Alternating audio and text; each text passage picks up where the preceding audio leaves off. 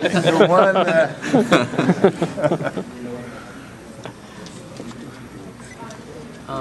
I know you're getting ready to move into the facility. Right. Just how pumped up are you for that?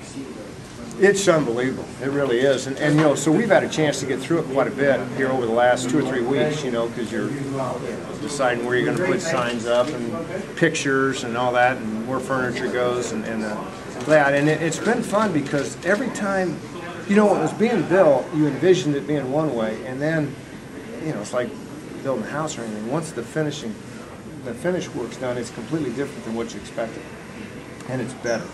I mean, it really is. It's really nice. And you know what Fred and his staff have done about the stadium itself. You know, some of the changes. You know, we look at what's inside that we're going to use on a daily basis, and the weight room, the meeting rooms, the academic space isn't in that, but what that's going to do for our kids is unbelievable. Our offices, the Hall of Champions, but it really, we got a wow factor now, where I think when people come in there, they're going to see that this is something special. When he's talking about Fred was talking about doing $3 million Right. in additional changes, Right. what are they? How much and improving just the game day atmosphere beyond just I the think football? it's huge. I really do. I think we've got to make it where coming to Bloomington on a football Saturday is the thing to do. And you know, we obviously have to put a football team on the field that people want to come watch and see, and one that's successful. But I think there's more than that. In having an experience where people want to come and be a part of it. It's the thing to do. I don't know why this is fresh in my mind right now, but I don't know how many thousand people were at Indianapolis Motor Speedway yesterday to watch a car. Not all of them are, you know, racing fans, but it's the place to be. It's the thing to do in Indianapolis the last weekend in January or whatever. We got to make the same thing in Bloomington the day of a home football game, where that's where you want to be. And again, it's our job to put a football team on the field people want to see, but there are a lot of people out there, and that kind of goes back to the sorority thing. I know all those girls aren't football fans, but we need all them and their friends and who they partner with and their fraternities to come and be a part of the experience. I guarantee if you talk to our football players, they want to run out there in front of a big crowd. They want to run out there in front of us, you know, a group that's involved and into it. And I think, you know, everything that goes with it's important. They're going to play better that way. From a recruiting standpoint, you want to bring people into an environment where they want to come play. You don't want to bring them into an environment that's stale and they're thinking, I'm not sure if that's where I want to go play football. So it's so important to us on so many different levels. And that's why I think we've all worked together to make it something that's different and something that people want to be a part of. How much markedly different, more difficult is that at a basketball school where there hasn't been really much tradition of winning real long time? I'd say that's the challenge. There's no question about it. But I also know the passion that our fans and alums have for Indiana University. And I also know they're passionate about athletics. And when we have had success in football, they've been passionate about that. So it's our job to get the football team in such as, you know, where we're at that people want to come be a part of it. You mentioned you were asked a little bit during the press conference about you guys switching positions. Yes. What did you see from some of those guys during the spring? Not only you know what? Sometimes you make moves and it doesn't work. And let me give you an example. I didn't mention Trey Burgess. Trey Burgess is a running back. We decided to move him to linebacker. This spring we felt like we needed a little bit more depth. So we moved him to linebacker, and about 2 days into it he got hurt. And by the time he came back, we had a bunch of tailbacks hurt. So we moved him back to tailback, and he had a great spring. And it's like, what did we even think about moving to linebacker for? You know, so sometimes it works and sometimes it doesn't. That's the beauty of spring practice, that you can do it and you can undo it, you know, after 15 goes at it. Once you make a move during the season, then it's pretty hard to move them back because they lose out on so much of the teaching and the fundamentals. So, but I think right now, if you go back through the program and where we're at, if you take, I think the Jared Smith move to defensive tackle is really going to help. Justin Carrington, you know, is what we think of as a starting linebacker. He moved from being a tailback. In the secondary, Nick Polk was very good wide receiver. We moved to safety. Now Ray Fisher we moved. So, you know, but you're constantly looking, and that's why I said, like, you know, I said there, you can't go sign a free agent, you know. And what we don't want to do is count on new recruits to come in and fill a void. It's just too tough in our league to count on. You know, now they'll happen.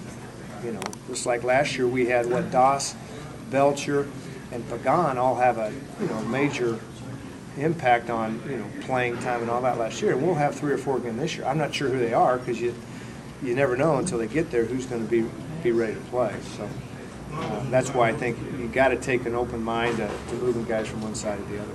And you mentioned Meg and obviously Mitchell. About your time. Right, Evans. Yeah. What sort of is the mindset that sort of goes along with that to be able to make that sort of thing? Well, I think you got to have team guys, and I think that we've done a good job of recruiting over the last few years. That we've got team guys that are going to accept their role, whatever it is, and make it work. And it goes all the way back to the recruiting process and how you recruit them, and what you tell them when you recruit them. But our guys have been very open-minded about it, and like I said, the Ray Fisher thing, Ray started that whole conversation. So it wasn't like something that we had to call him in and, beg. So anyway, we'll see how, some of it plays out once we get into the fall. But right now, I think we have pretty good depth at every spot, which was kind of the motivation behind the whole thing. Coach, is there 1 or 2 players that you saw during the spring that really benefited from the change to the pistol? You know what? This sounds good. I really think the offensive line. I don't want to get too technical now, but in the spread, we were doing just about everything from a 2-point stance. Where everything was kind of lateral zone. Those guys like to put their hand in the dirt, and come out and hit somebody, and the spread offense is not really geared towards that. It's towards spreading the field and creating seams and letting fast guys run through it. But I think the evolution of that's a pretty big word, isn't it? Evolution. The development of Roger Saffold, Pete Saxon, James Brewer, who is a completely different guy than he was. I mean, you've got some big, tough, physical guys.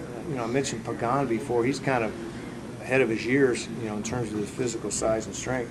I just think it fits him. The other thing that's different from what we've done is we've got some tight ends that can play now, and we went 2 or 3 years there where we really were a 4 or 5 wide receiver team all the time.